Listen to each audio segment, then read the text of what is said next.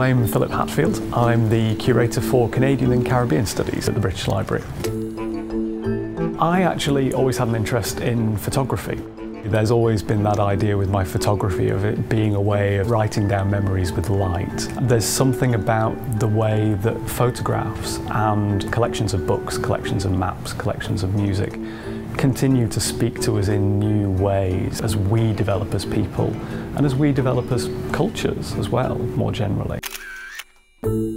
It's probably no accident that I became a curator of a North American collection. Canada and the United States have a strong connection with photography and with photographic history. I like photography and I enjoy working with collections. And oh look, here's this area where they actually fit together really, really well. The collections that we work with here at the British Library are magnificent.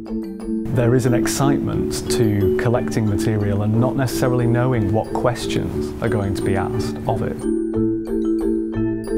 What matters about being a curator is making sure that the people to whom it's the most use continue to get access to that collection.